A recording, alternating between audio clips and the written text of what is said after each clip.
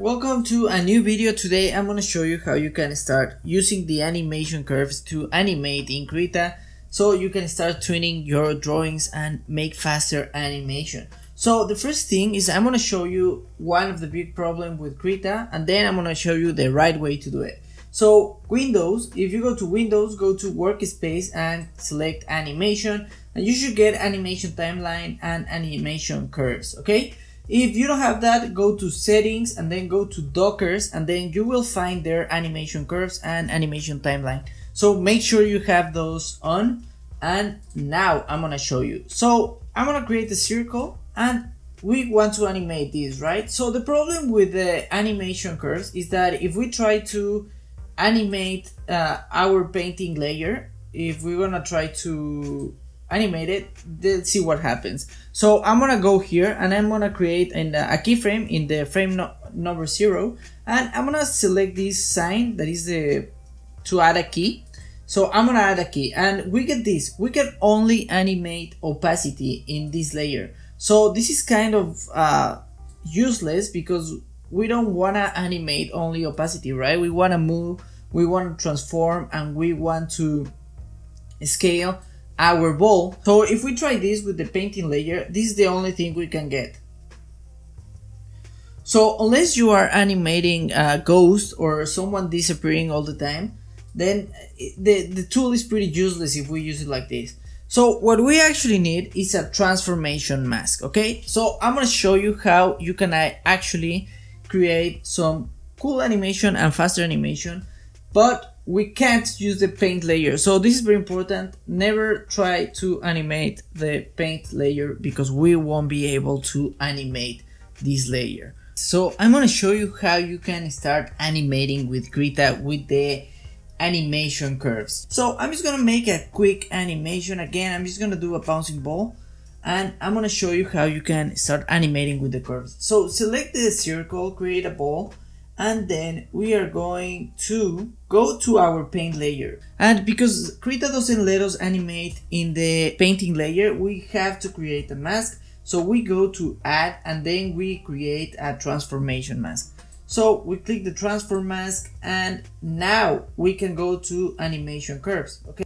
So once we have our ball over here, we're gonna make it a bit smaller just to make it a bit nicer. And we are going to the animation curves, and here we are going to the frame 0, right? And then we are going to click on this over here, this sign, and boom, we click it, and look at this. We get all these attributes on the left, and we get all these keyframes. So we are going to go to frame 24, and we are just going to click it again, and we are then going to frame 12, and we are going to select our ball, and we're going to move it down, okay? And if you can see, we get this movement. This is the movement in our position Y, okay? So that's why it is like this, because it's moving down and then it's coming back to the same place. So if we go to our timeline and we select all these frames, we are going to get some animation. Let's see. See, you already get some animation, and this is actually a pretty fast way to create our animation, but we want to make it a bit smoother. So we are going to go to the animation curves. We are going to select the points we want to make nicer, and so we're going to the Y, okay? And we want to make a better animation, so we are going to click over here in the Bezier curve interpolation, and we're going to click it. And once we click it, we get this point a bit gray out. So we're going to select the point, and we are going to move it. There you go. We are going to move it, and we're going to leave it like that. And I'm going to do the same with this point. I'm going to select it, and there you go. And now let's see our animation, how it looks. We're going to play it. And if you see, this is a way nicer animation. This is a smoother animation, and it's actually pretty fast to do. So it's a good tool to start animating and creating some cool animation. Now we are going to scale it just to make it nice and just to make it a bit more elastic, more bouncy. So we're just gonna scale it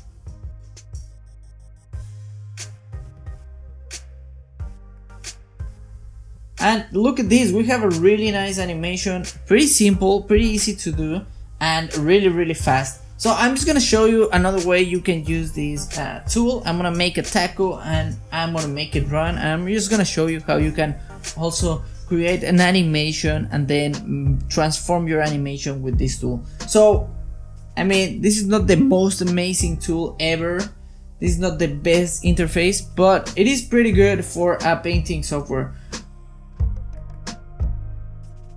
So I'm just gonna show you how you can apply the transformation mask in your animation. So the first thing I'm gonna do is I'm gonna create a character. In this case it's a taco. So I will put the floor and I will draw the 4 poses for the run cycle. Basically we are just drawing the passing position, the up, down, and the contact. And I'm gonna choose a nice background just to make it a bit nicer. And once we are ready, we're gonna go to our layer and we are going to create a transformation mask. Again, remember we need the transformation mask so we can start animating. Once we're in the transformation mask, we're gonna go to our curves and we are going to set a new keyframe. Okay, and before we do that, I also want to make my taco a bit bigger because it's a bit small, so I want it to be a bit nicer in the frame. And we're gonna select our taco in frame 0 and we're gonna drag it to the left. Now we can't see the taco, but don't worry, we know it's there. So now we're gonna go to frame 18 around there and we are going to select our taco and drag it all the way to the right because we're gonna make him run from left to right, and you're gonna see how easy it is to just create this animation. So once we have that, we're gonna select everything and we are going to play, and it's actually pretty good. There's a couple of problems because it's going a bit fast and we don't have enough frames for the run.